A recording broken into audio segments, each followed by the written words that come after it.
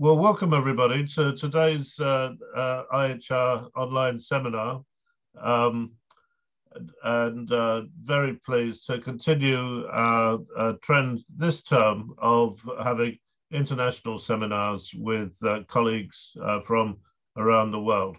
And today, looking at some of the history of education in Brazil. Delighted also to have the opportunity to welcome back very old friends of the Institute who visited the Institute over the last 10 years, which has been lovely. So welcome back to Maria and Amarilio. It's Professors Marisa Bittar and Amarilio Ferreira Jr. And today they'll be talking with us about colonization and Jesuit education in Brazil. And so I'll pass over to them, and they'll be speaking for about 40 minutes, and then there'll be time for discussion. Over to you. Okay, Gary, thank you so much.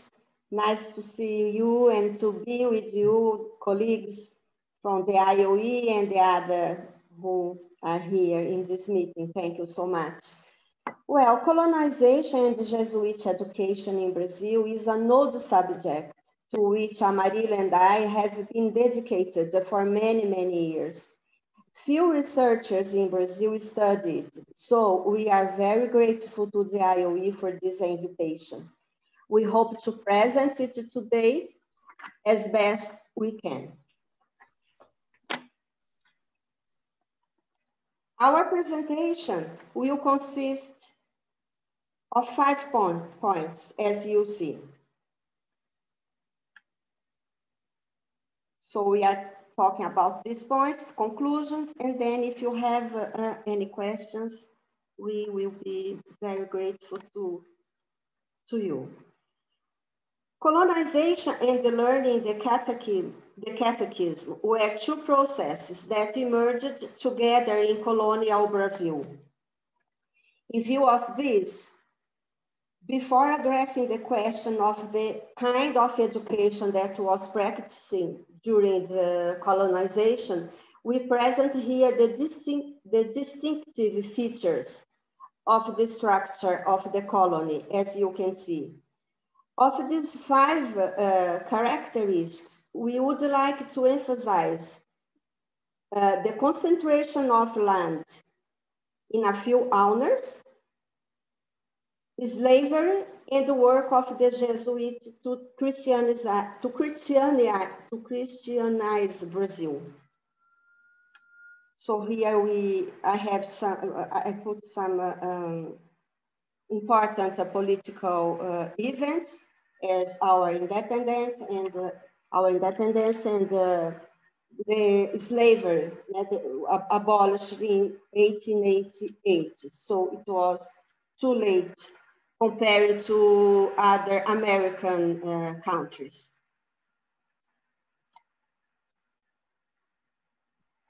During the 60th and the 70th centuries, conversion to Christianity was linked with learning the first letters. In these first centuries, the school was simply called a house or a brotherhood of young pupils. The 16th century in Brazil was characterized by a majority of Indians and a minority of Europeans. From this century, a large number of people from Africa began to form a sizable workforce. These numbers here can give us an idea about the ethnic composition of Brazilian population in that time, but they are not precise because the first demographic census only took place in Brazil in 1872, so this is approximated. For a comparison with the present, I would like to add that now in 2019, 42% of the Brazilian population declared themselves white, 46% brown, 9% black, and 1% indigenous or yellow people. Genetically, Brazilian population remains miscegenated, and our main anthropologist, Darcy Ribeiro, says that being mestiço is a blessing. Now, why Portugal chose the Company of Jesuits to catechize Brazil? Here in Brazil, we don't say Society of Jesuits. We use it to say Company of Jesuits. Some Christian people say that Company of Jesus mean to be with Jesus. So we use more Company of Jesus than Society of Jesus in our culture. This is an important question, why the Society of Jesus was chosen by Portugal. And why is this important? This is important since in the pre-colonial period, the Franciscans were the first to practice Christianity in the colony, including our first Mass, which was conducted by a Franciscan father.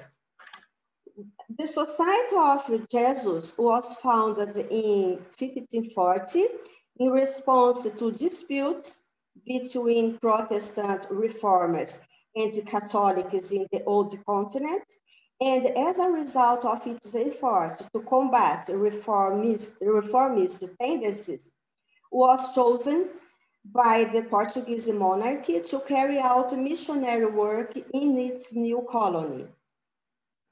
So the Portuguese Crown asked the Society of Jesus to establish the Catholic faith among the indigenous people as a way to prevent the religious reforms that were taking place in Europe from reaching Brazil.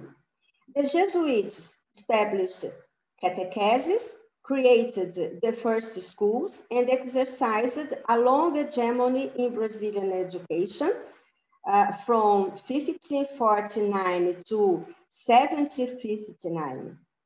Unlike the Lutherans, Anglicans, and the other reformers, the Jesuits did not establish literacy schools for everyone in Brazil. Initially, the Jesuits tried to Christianize adults, Indians, but later they realized that they should get better results with children. At this point, Amarilio would like to add something to this information. Please, Amarilio. I would like to add a few questions that I still think are relevant. The Jesuits' pedagogical strategy with adult indigenous peoples failed because they were resisted to abandoning elements of their culture and the incorporation of the Catholic Christian faith. The many cultural elements of the indigenous peoples that inhabit the west coast of Brazil were the following: polygamy, nudity, anthropophagy, were between tribals, not Christian religions rituals, and the nomadism. The Jesuits considered that all these indigenous culture elements were sinful, that would have to be fought. Marisa. Okay, so the Jesuits start a new strategy when they realized that they would get better results with children. Therefore, they started to practice this new strategy, the education of children. At this point, we think that it is important to emphasize that Jesuit education in Brazil began to take place in connection with two important factors of modernity. The first one, the worldwide role of the Society of Jesus in the creation of schools in the whole world. The second characteristic, the birth of the feeling of childhood and the awareness of the need for children to be separated and protected from the adult world. So the pedagogy of the Jesuits in the colony was in line with such a trend in European modernity. In the specific case of Brazil, the Jesuit letters show the frustrations in converting adult indigenous peoples, which led the Jesuits to realize the advantage of first conquering the child's soul, and then it would constitute an obstacle to the bad behaviors of their parents. Now let's talk about, in our view, the most interesting practice of the Jesuits here in Brazil, which was the improvisation and adaptation. Based on the letters of the Jesuits, we are now going to talk about these improvisations, adaptations, and even the transgressions that they practiced in order to reach their goal, which was to Christianize the entire population in Brazil. Their own letters show that during all 210 years of their mission in Brazil, the Jesuits preferred not to obey dogmas, as this would not help them at all in the task of conversion. They were absolutely sure about that. So at the very beginning, they adapted the principles of the Society of Jesus to the environmental conditions that surrounded them. In our previous studies, Amarilio and I described this distinct practice as being a pedagogia brasilica. This is not a Brazilian pedagogy. This is different because brasilica, this term refers to both indigenous people and their things. So brasilica pedagogy was the first pedagogy here in Brazil with these features concerning to indigenous culture and their things.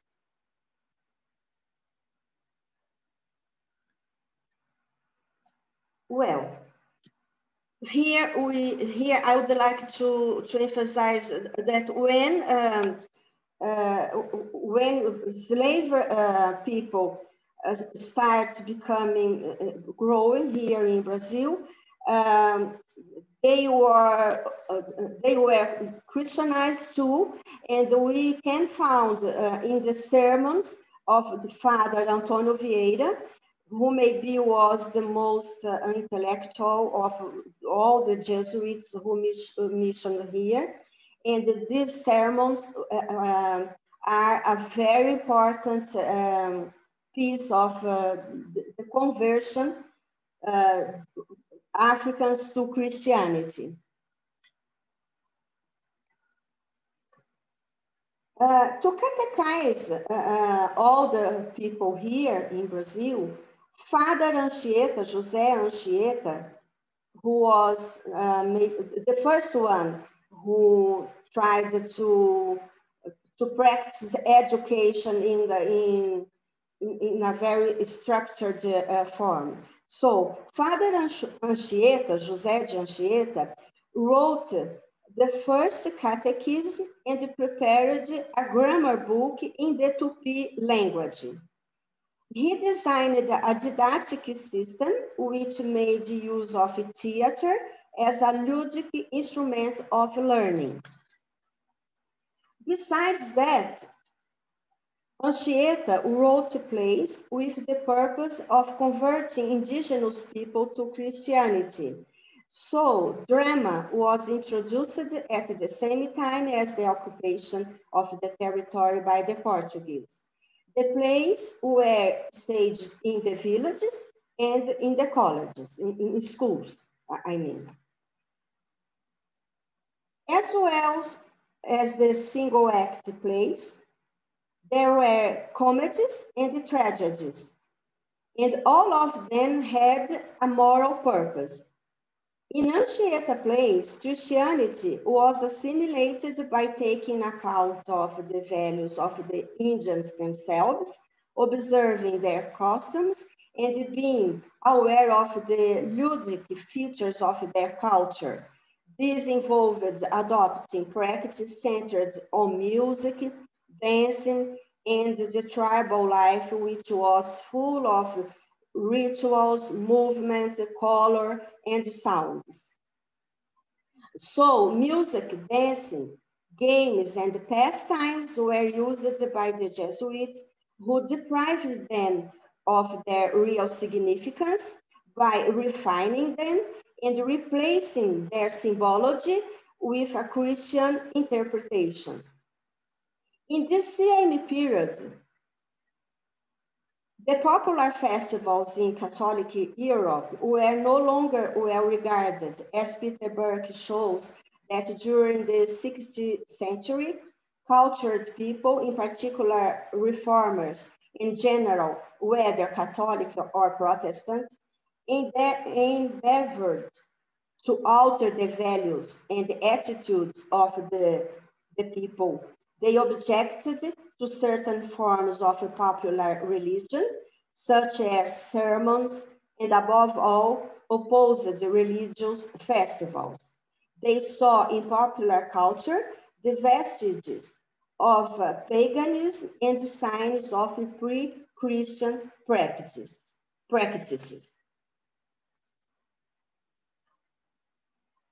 The Anchieta plays were an auxiliary feature in the teaching of the catechesis that combined an incantatory power with didacticism, which proved to be effective with a new public that was ignorant of theology. Between 1564 and 1598, José Anchieta wrote about 20 plays in Tupi language, in Yangatu language, which was a general language practice in the coast of Brazil. It was a Tupi spoken by Portuguese, so a Tupi with the Portuguese characteristics, and the Portuguese itself. So these three languages were present in José de Anchieta plays. The task of transposing. Then Brazilian people, it's bilingual.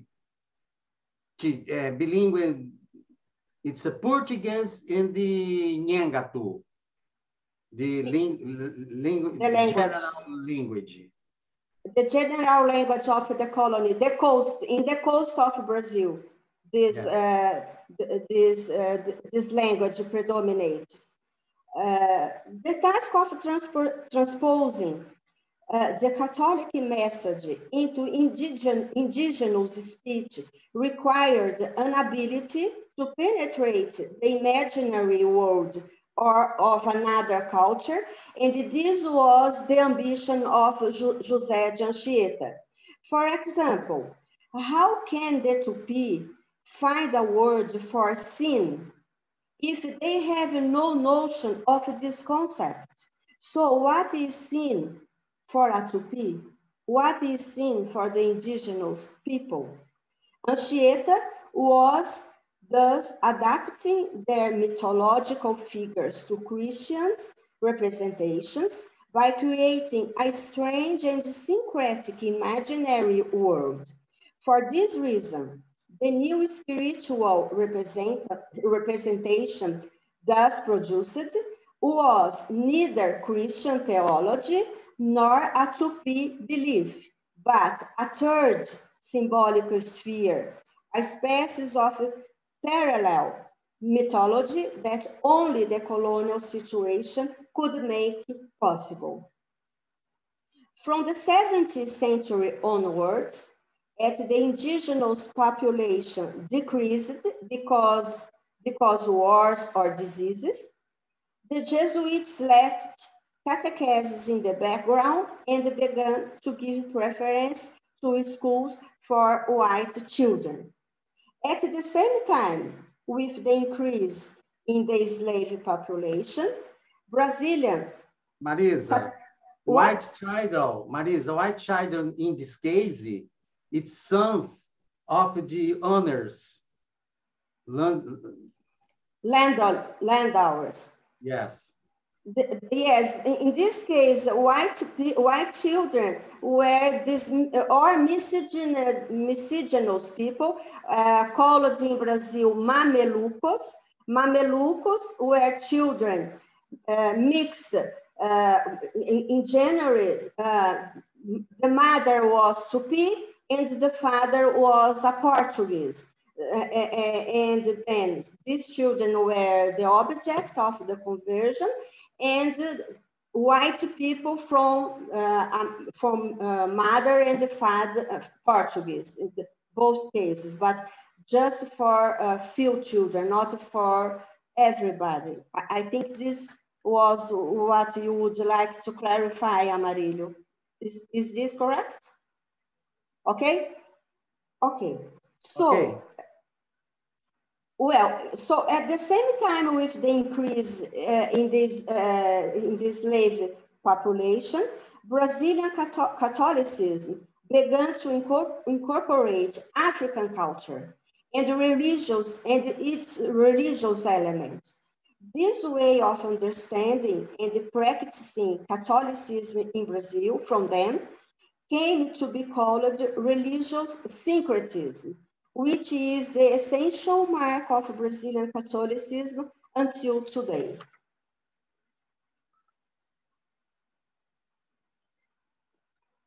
Now we are going to our conclusions. I don't know if I am so fast. I am a little bit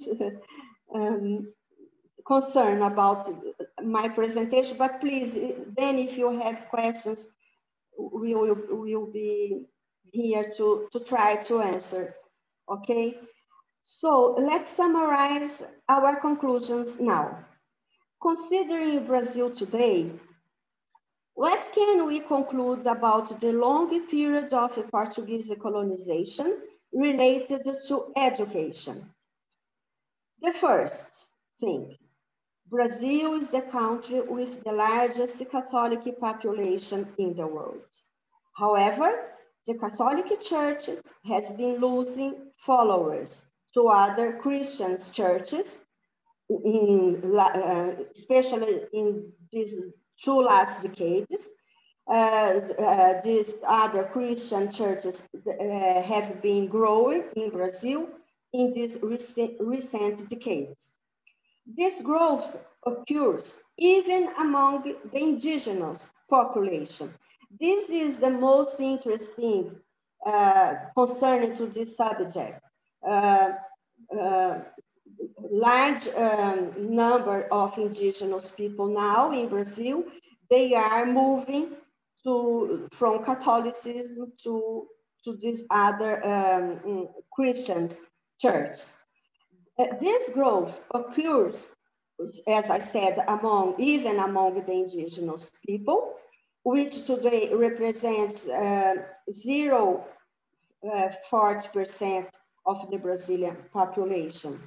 In 2018, 32% of the indigenous populations declared themselves evangelical.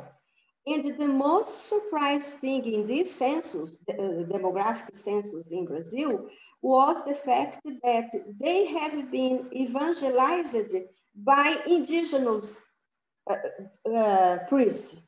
So indigenous in their territory are now evangelizing the indigenous themselves. A survey showed in 2014 showed that 81% of the Brazilian population had been raised Catholic, but only 61% remained Catholic that same year. In 2020, the country registered 50% of Catholics and 32% of evangelicals. The Catholic Church exerts a great influence on the country's political, social, and cultural life.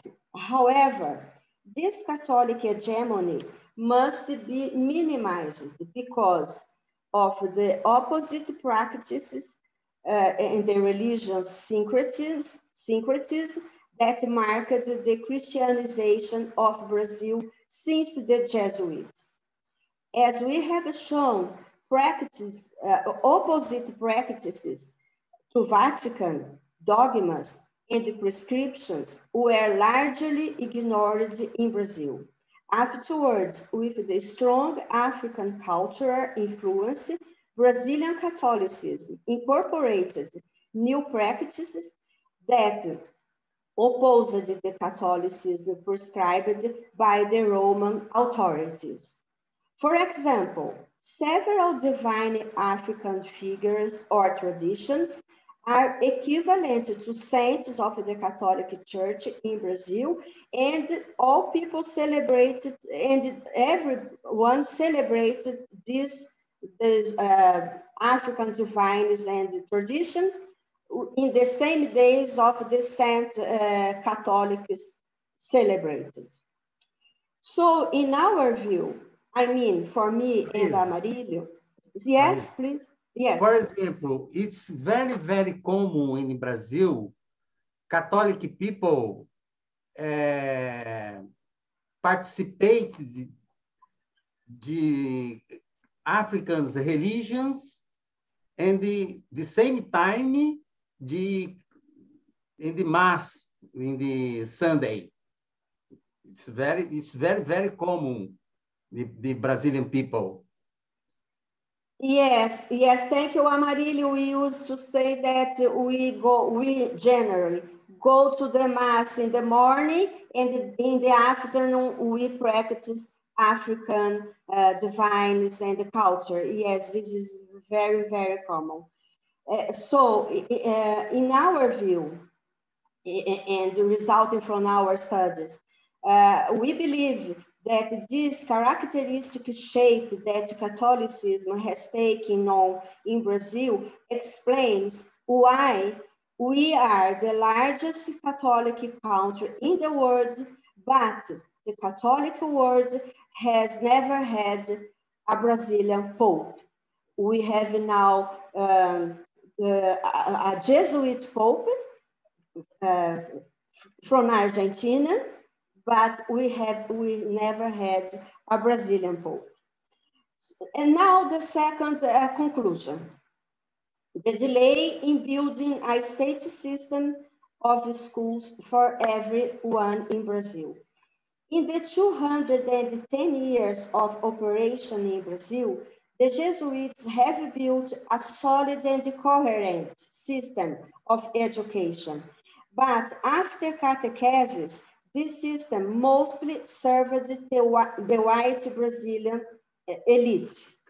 So, due to this system, the Jesuits delayed the state's obligation to build and maintain a universal educational system of schools for all Brazilian children and young people. It was only after 1930 that the constructions of the Brazilian educational system had an impulse. Brazil arrived in 1950 with almost 40% of its adult population illiterate, and with few primary schools, especially in the remote regions of Brazil, not in the coast, not in São Paulo, Rio de Janeiro, or Minas Gerais, but in the Brazil as a whole. We had a very few primary schools at that time, so this explains why we arrived in 1950 with almost our 40% of our adult population illiterate. And this have a relation to Paulo Freire method, because Paulo Freire elaborated his method just in the 50s to 60s. Well, the third conclusion, which is very present now in academic debates, so taking place in Brazil today, is the lasting influence of Christianity on Brazilian pedagogical thought. Catholic thought in Brazil was totally predominant until 1930. After that, it polarized with the new school. We mean the thinking of John Dewey, which had an influence here in Brazil. But Catholic thought, even when new school started to influence here, Catholic thought continued to be one of the most influential thoughts. In recent years, the pedagogical thought most in evidence in Brazil has been that of Paulo Freire. So, until now, the greatest Brazilian educator is a Catholic one, Paulo Freire. He was critical of the Brazilian elites, but also a result of the Jesuit heritage. So we have this third conclusion, which links Catholic thought in Brazil with Paulo Freire methods. Now we have some images. These images we have here, they came from stamps and prints, and here the first moment between indigenous people and Europeans. Engraving of our first mass in April,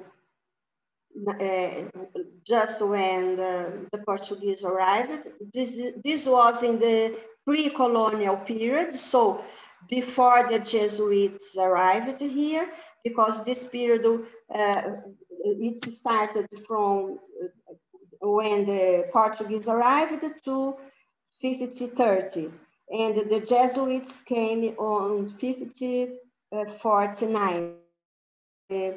The Society of Jesuits was created in Europe. Here we can see the two most important priests in our colonization. Here, Priest Manuel da Nóbrega, Priest Manuel da Nóbrega, we say that Nóbrega was the political of the company of Jesuits. He planned everything. He planned all the actions. He was, as the Jesuit says, he was the mentor of the Society of Jesuits in Brazil. Yes. He wrote the plan of Brazilian colonization.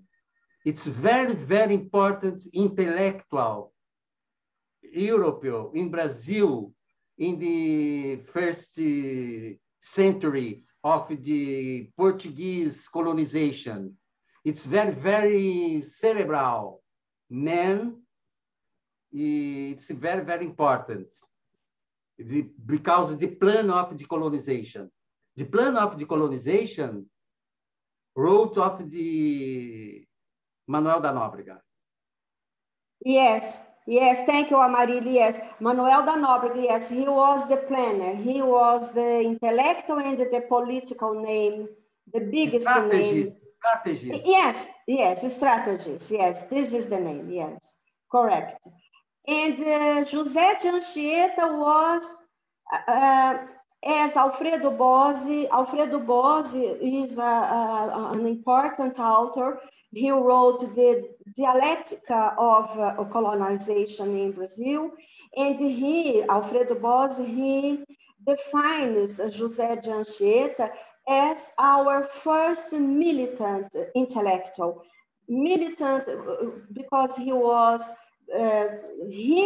with the indigenous people, catechizing, teaching, and doing even clothes for them, and everything. So Anchieta was the priest who was everywhere in every moment with the indigenous, and so he is our maybe the first schoolmaster, and Nóbrega the strategist. Anchieta, Marisa, please. Anchieta, it's a very, very important intellectual, don't Portuguese, but the original the Spain, but Anchieta, a large now language in the grammar in the Greek, Latin, Spanish, Portuguese. Anchieta is the intellectual, this production, the making, made the first grammar, Tupi grammar, and the dictionary, bilingue. It's Portuguese in the other side, in the Tupi. He used it, the grammar Neo-Latin. It's vocabulary, it's Latin. Yes, Amarillo. Yes, it's important to clarify that Anchieta was an expert in languages in general. He was born in Spain, right? And then when he came here, he quickly learned Tupi language. And although, and he wrote his plays in these three languages: Tupi, Nhangatu, Portuguese. And one transgression that is very important to understand was that the Jesuits in general, they refused to use the Latin language, and they always prefer to use Tupi language or the Portuguese, which predominated from 18th century and from now. And so, yes, may I go? May I pass? Imaginated the Nhangatu language without Anchieta. Yes, because Nhangatu was a general language of all who lived in the Brazilian coast, and it was a mix from Tupi and Portuguese. And Anchieta took a special player in this kind of so grammar, theater, and he wrote the first Tupi dictionary. Yes. Yes, here a farm, of course, it's a print, and a Jesuit with the indigenous people here, and here a sugar where they produce sugar here before sent to Europe. Here we can see slave labor, when Africans started to be majority related to the indigenous people. Well, I think now we finished. That's it from us. And please, if you have questions, if we may discuss something that interests you, I don't know if I made myself clear. Here is a place where Gary visited in 2013 our university, Universidade Federal de São Carlos. Thank you. Splendid. Splendid. Thank you very much. Thank you very much, Marisa and Amarilio.